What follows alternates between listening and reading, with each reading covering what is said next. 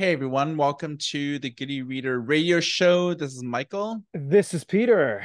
And it's been a while since we did something Yeah, like this, and I feel since we did it, we're almost getting to the end of the year, and maybe it's like a good look back on, the big occurrences this year, things that yeah, have happened, things that haven't happened. So, let's look at Amazon.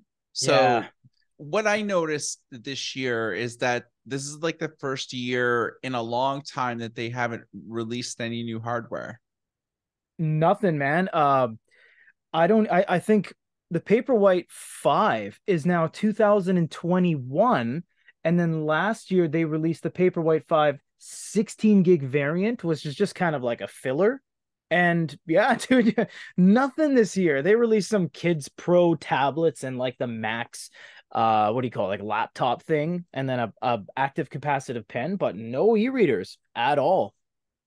Yeah, tablets and Alexa devices, but with e-readers, they haven't really done anything, Yeah, and it's surprising. So what I've noticed in them, in the trend, at least with Amazon this year, was software updates. And they yeah, probably released more software updates this year than any other year. So they really kind of focused on changing up like the interface for the Kindles. yeah.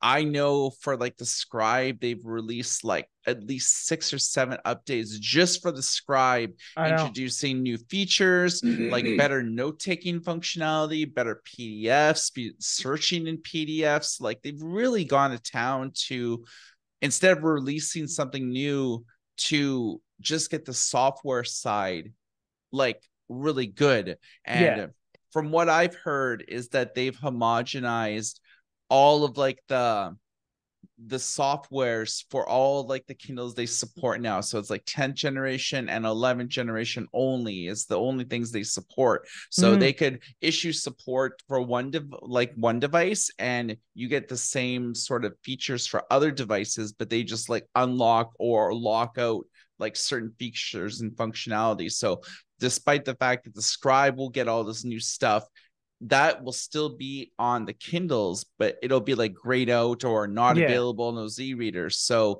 I think it's easier for Amazon to push out updates now just because they've got the software side yeah. in order now. So that's good to see. Yeah, it's just weird that they haven't released anything this year.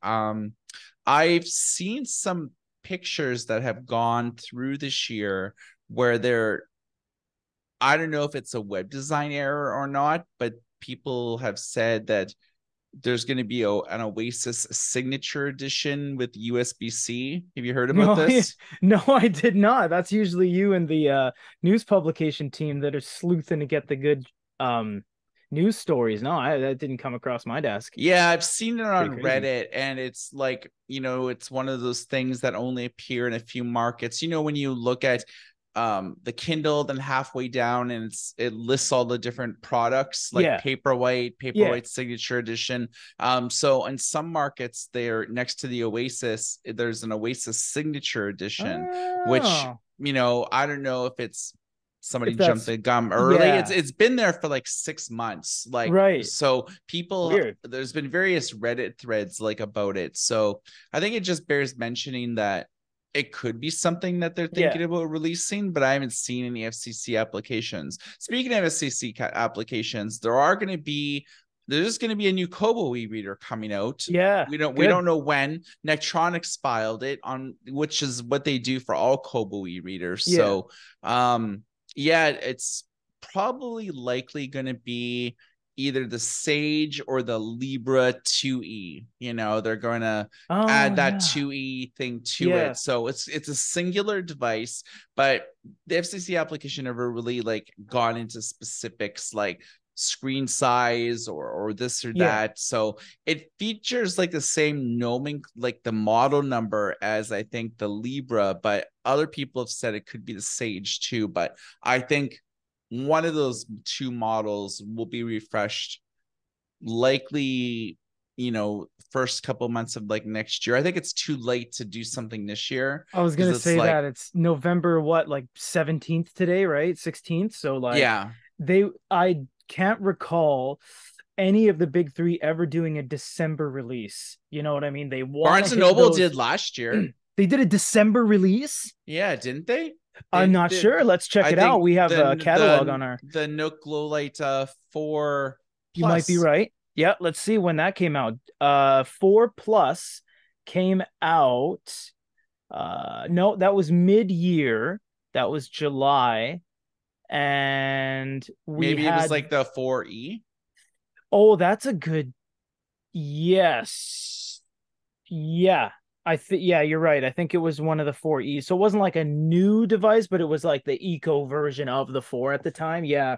But it is kind of not common for the big three to do a December release. They usually want to hit those Black Friday, not Boxing Day, the fall sales, and then like the back to school sales is usually when they come out, or spring releases. So I doubt, yeah, you're right, it's probably too late now for them to actually come to market with something packaged, ready to go in stores, Okay, banners it up. was yeah. So they've done a December release for the original Nook Glowlight 4 in December of There you go. 2020, December Yeah. 1st, 2021. So it's not out of like this world that Yeah. this might happen. But yeah, I think that's like it's too late for Kobo's marketing machine and everything like Yeah. that. I probably think it'll come out like before Mother's Day of like next year, because like Makes more sense. Mother's Day is always like a big thing for Kobo. Like they always like have big sales because like primarily women readers, right? Like Yeah. that's the trend. So Yeah. Barnes and Noble, they have just recently discontinued, or they have Yeah. announced that they're going to discontinue 12-year-old e-readers. So Yeah. Oh, that's fair. uh the Simple Touch with Glowlight and a Nook Glowlight, they're shutting off services in April, and coming June, you won't be able to like even log into like new devices, or you Yeah. won't be able to buy anything from the store. So, I mean, for people that have hung on to those devices over the years, like generally probably the batteries are like long dead, because it's like, Yeah. but like sort of like these like lithium ion batteries can only have so many charge cycles before they start to degrade and things like that. I have heard about people who have bought new old stuff from like eBay or like third party marketplaces and stuff like that. And I just want to urge caution to, if you see those models on sale now, you're not going to have any type of longevity into a few months you'll be able to use them for. So Right. Yeah. probably See, don't think that anyone should buy them, even if you see one on on eBay like yeah. $25, like $10. It's like, If it's well, factory sealed, then we're talking about something that hasn't been through any charge cycles. But yeah, if you're like, oh, I just found this crazy old Sony, or this old like Kobo, whatever, and it's 10 years old, that battery is toast. That's a decade of people like leaving it on charge, letting it deplete, not charging properly, charging to 100%, all that. So yeah, it definitely, the deal can always seem super sweet when it comes down to the price, but you're probably going to have to buy a new battery. But the good thing is about some of those earlier devices like Amazons and Kobos and Kindles, they all had replaceable batteries up until 2012, 13 anyway. So you might get lucky and be able to just pop in a $14 battery. yeah, those old e-readers, like especially the old Nooks, old Yep. Kobos, even old Amazons, like the Swap batteries them were out. replaceable. Yep. Because it was easy, because all the backs had screws. Now they're That's all right. like glued together, and it's That's impossible it. to like They're open them up. sealed. Yeah, Yeah. unless you got a heat gun, you know what I mean? And you got those pry tools and stuff like that. Even then, sometimes the batteries are soldered in, we've heard reports. So they're definitely not user removable. Yeah, I think for the most part, it's because they have to seal them up, because like a lot of the modern e-readers are waterproof. That's correct So too. They don't they have, want you opening them up anymore. That's right. yeah. And it's like, at least with Amazon, they sort of implemented the policy last year where they're only supporting like just a few generations of Kindle. And, Yeah. with older Kindles, it's like you're not going to receive firmware updates anymore, no security updates. Right. Like, And no Wi-Fi, no 3G on some of the devices. So it's like you can't even use the DX now because that has 3G only, which is no more access to 3G. And it doesn't have Wi-Fi on the DX. So if you have one, you can't even use it. You know what I mean? Like you have to yeah. sideload in your content. But the Scribe has picked up the pieces and picked up the slack as being like, the large screen Kindle. It's the largest screen Kindle they've ever made. So Yeah, I mean, with e-readers, people hang on to them for 10 years, and it's like yeah. they serve the purpose. But technologies change, specifically like Yeah. cellular technologies change, like 2G, 3G towers are all gone now pretty well. Yeah. So if Yeah. you bought a Kindle with cellular capabilities, like especially older ones, you can't even use them anymore, so it's No, like they're Wi-Fi done. only. Yeah, it's basically just like a relic at that point, something kind of, it's a novelty to have something like that. Yeah, just some people, collect old phones, that they've had over the years. They don't really throw anything out. Some people Yeah. just have a drawer full of old e-readers that they, instead, because e-readers don't really have much of a trade-in value, like No, no. Peter, I got like a 10-year-old Kindle I don't need anymore. You want to buy it for like $50? They're like, no, it's like useless pretty well. Yeah, just buy a new one for $50 when it's on sale. Or Yeah. I can go to Wish and get like a refurbished Kindle Paperwhite 4 for like $19. No, I don't want your stupid ass old drawer full of like sewing bobbins, Mm. and then you push all that garbage aside, you get this dusty old e-reader. No, I don't want that. Yeah. Yeah, man. So Onyx. Yeah. Oh God, I just put my hands on my head with Onyx. Great company, great products, but can you just pump the brakes a little bit, those guys, man? It's like I think like you and I had a couple like board meetings and stuff, and we're just like, okay, which one is this now? So it's like this is replacing Yeah, that. their product lineup is, and we follow this Crazy, as professionals, crazy. Yeah, and it's too much. They it's have too too many much. units, but the Yeah, problem is with too many units is like they're all out of stock. Like yeah, everything like that they announced like in the last couple of months, the Palma, yeah. what was it? The Nova Air 3C. The boox Tab Ultra Pro C Pro, Yes. the Note Air 3C, Yeah, all of those like things, even like accessories for them, like the yeah. Nook Pro, or sorry, the I know what you mean. Yeah, Onyx boox C Pro, and like the yeah, keyboard case with trackpad not yeah, available. So it's like yeah. they launched it and it's like they were just sold out. So it's like you can't buy it from Onyx directly. You can't buy it from any of their Right. distributors.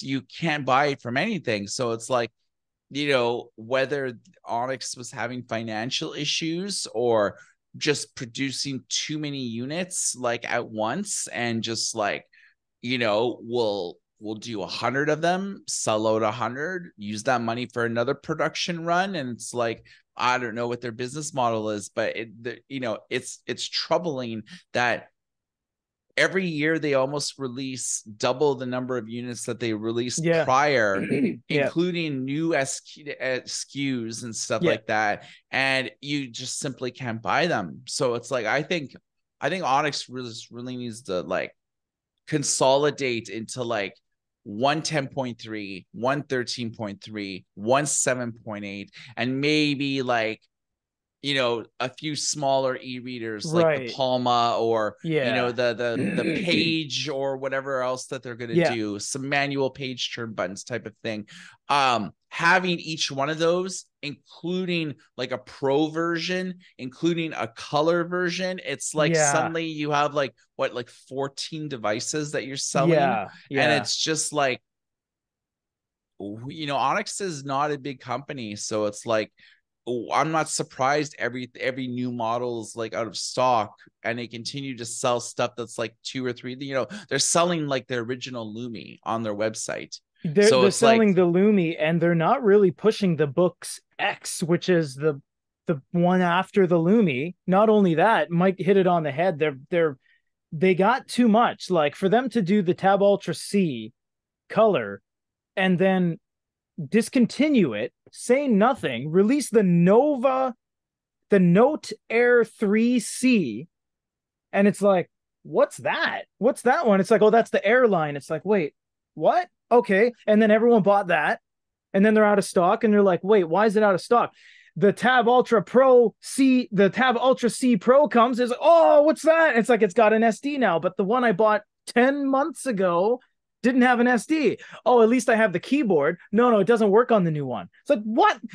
We moved the pogo pins to the side. So it's like, okay, so I just spent $800 on all this stuff, and then 10 months later I gotta buy an, well, now, like, so yeah, it's just, there's too many overlaps, there's too much cannibalism with their own brand. They still have the Nova Air C, but they have the Tab Ultra Mini C, the Tab Ultra, and it's just like, oh my goodness, like, what are you trying to sell people on? And that's only the international crowd. They have a whole line of domestic units, like 15 domestic units. The Tab X, the Note X, the Poke 5, 6 or something, the Leaf 3, which they didn't release internationally because they got 2 Leafs, discontinued them both, jacked it up $50 and put out a page. So it's like, people are really having trouble, and Mike and his team on the news publication is like, oh, I got to rework everything, and let's put out this new article about what's new. And then we get 16 samples here in production, and we're like,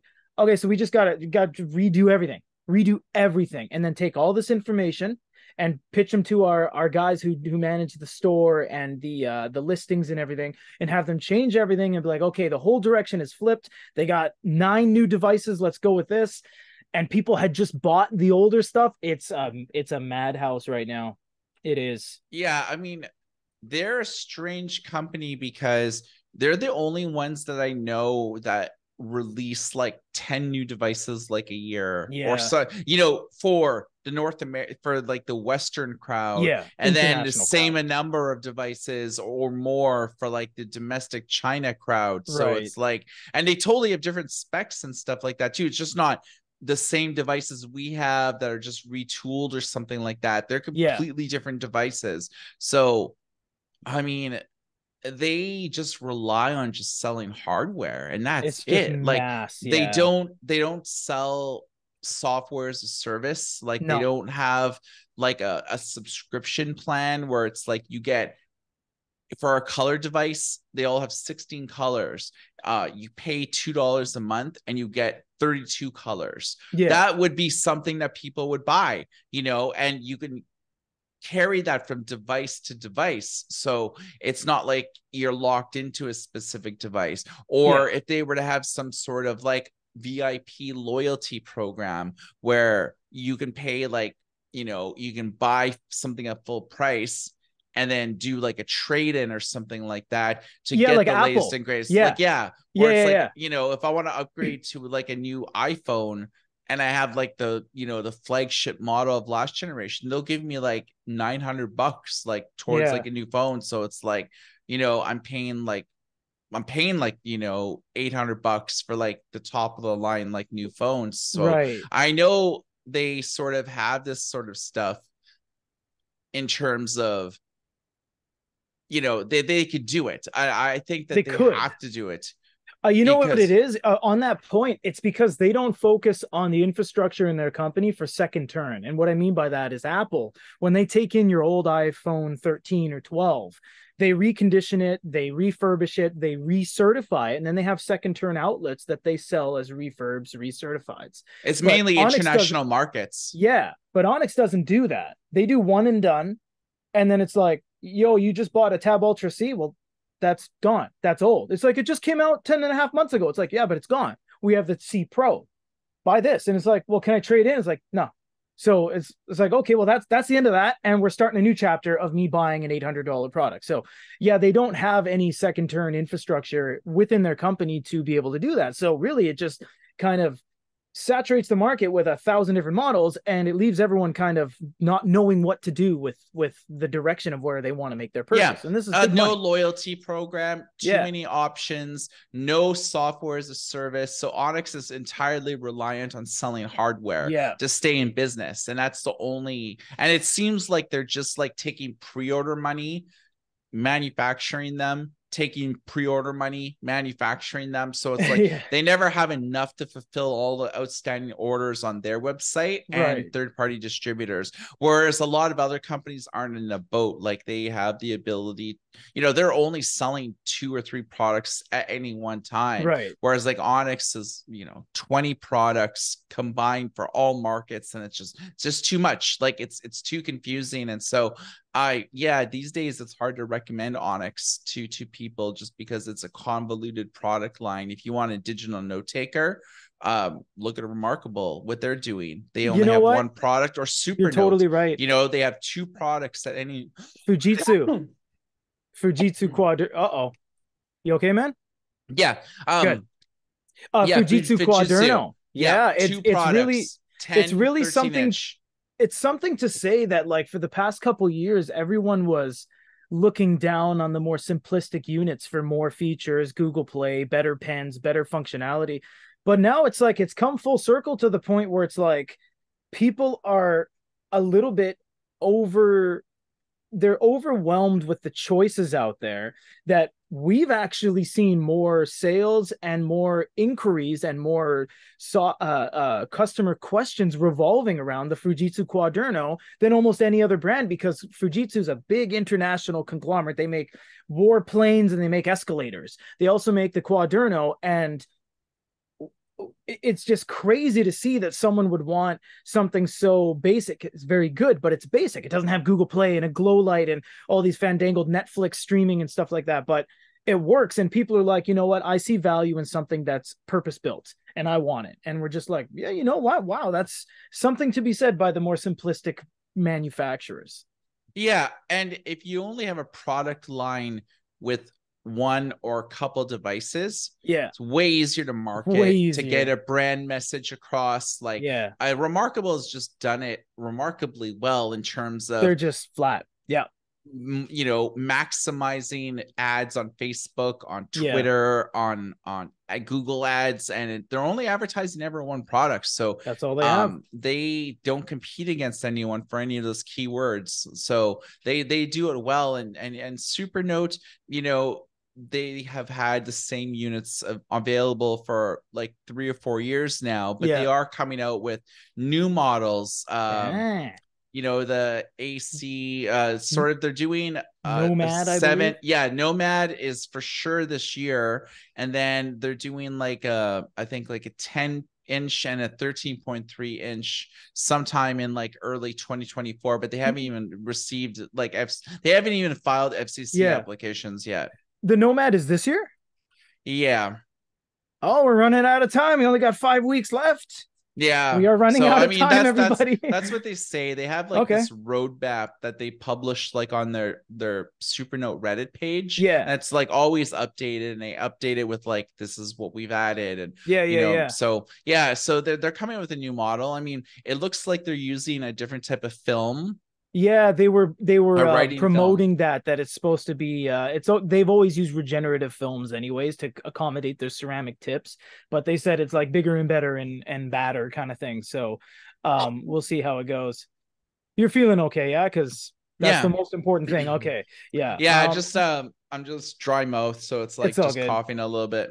Yeah, But we actually saw Supernote at the trade show we went to, CTEC 2023 in Tokyo a couple of weeks ago. We didn't cover them because they didn't have anything new. They didn't have any kind of software solutions we haven't seen before. They had the same pens that we covered, the Gen 2 Heart of Metal Samurai bronze plating, and they just had like the same old units, so we didn't film on them or anything. But we ran into them, and they're right next to the Dasung booth.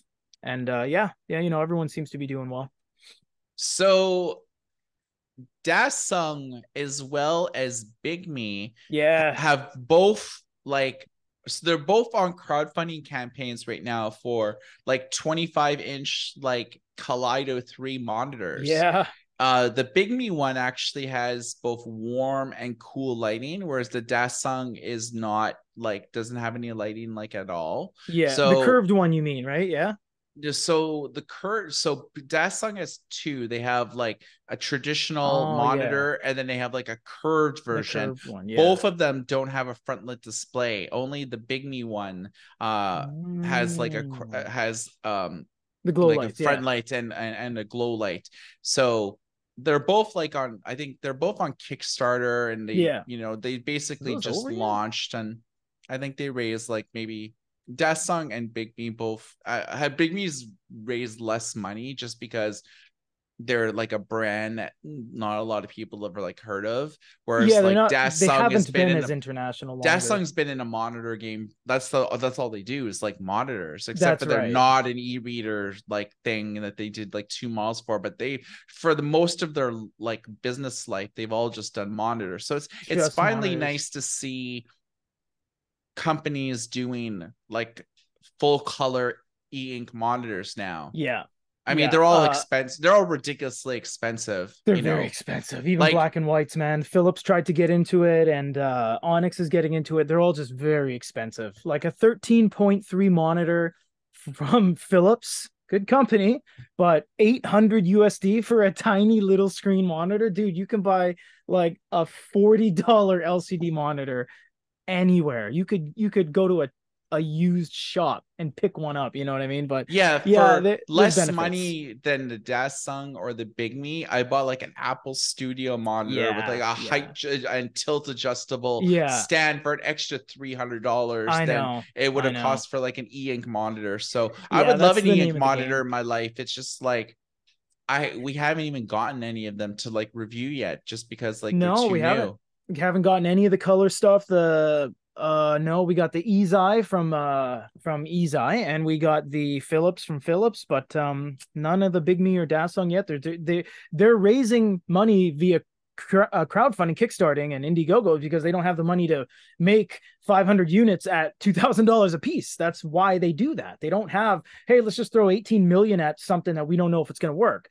That's why crowdfunding. So Yeah, that's so the way the it the goes. bigme monitor like is coming out February 2024. Yep. That's what I hear, and the Dasung one about the same time. So, Yeah.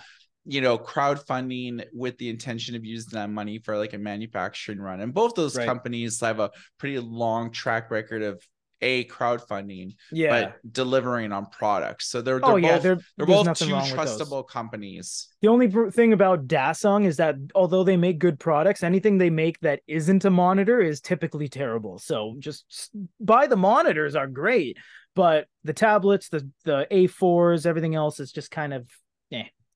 Any final thoughts before we wrap it up? I think we're good. Head over to our eBay page. We have a ton of things on there that have affordable prices, and we actually say that because we're trying to expand that second turn outlet and hit it up if you have time.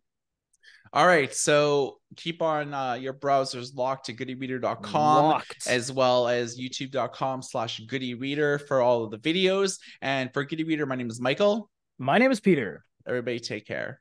See ya.